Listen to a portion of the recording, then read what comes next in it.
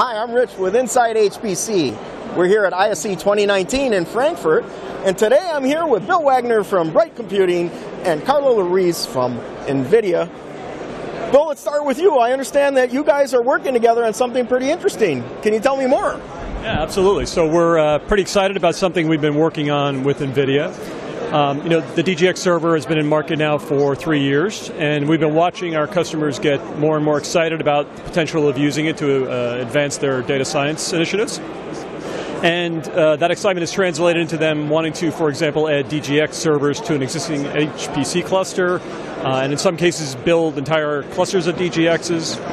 And so that's exactly what we've been working on, effectively making it easier for them to do that. So we're announcing the availability of Bright Cluster Manager for DGX, which means that all of the capabilities that Bright Cluster Manager has for building and automating and monitoring clusters is now fully available for the DGX.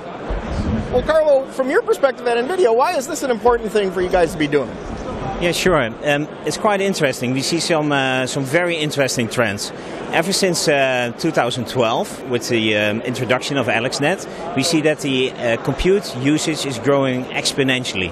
So it's even so that we see the doubling time of the compute needs is now down to 3.5 months. So it's really amazing what's happening there, especially if you consider that Moore's law is slowing down.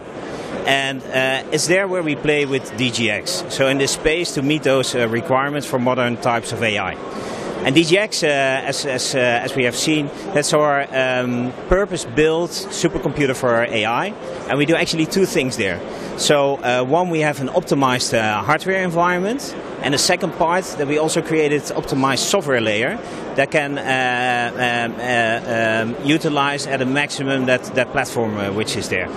Now, on one side we're making this appliance, but then we also see now the other trend is that customers are doing AI at scale.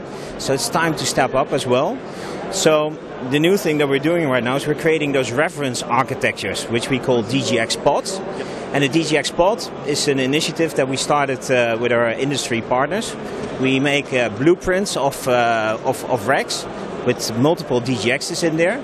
And then we also looked at the right configuration of storage, of networking, so that our users have maximum performance, high reliability. The whole thing is supported, but even more important, you can scale from one rack and then throughout the data center.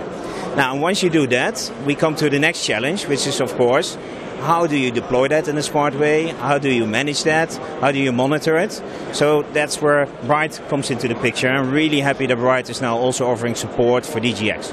Well, Bill, back to you. What does this mean for Bright and NVIDIA customers from your perspective? Sure. So it means a few things. First and foremost, faster time to value for if you're building a DGX cluster or want to add them. That's the first thing, because Bright automates the process of building the cluster from bare metal, sets up networking, user directory, security, pre-test the hardware to make sure everything's working properly before we start deploying workloads. So that's the first thing. Second is it reduces the administrative burden on the administrator, because Bright automatically monitors and keeps things up to date across the entire cluster, provides detailed monitoring of what's happening with the NVIDIA GPUs. Third is it makes the cluster incredibly flexible, because with Bright you can mix and match a combination of lots of different types of hardware from different vendors and different platforms, and run different types of workloads simultaneously on the cluster. You can combine HPC workloads with machine learning workloads, containerized workloads, non-containerized workloads, all running on the same thing. If I may add something there, I think Bright and DGX are a really great combination, because by combining the two solutions, you kind of can bring DGX as a service into an organization, or maybe better said, AI as a service to the internal teams, whether they are developers or researchers. So we'll take care in our combination of the AI infrastructure, how to deploy, how to manage it, and then the researchers, developers can focus on their challenge at hand. And by working together, we can really push the boundaries of modern AI.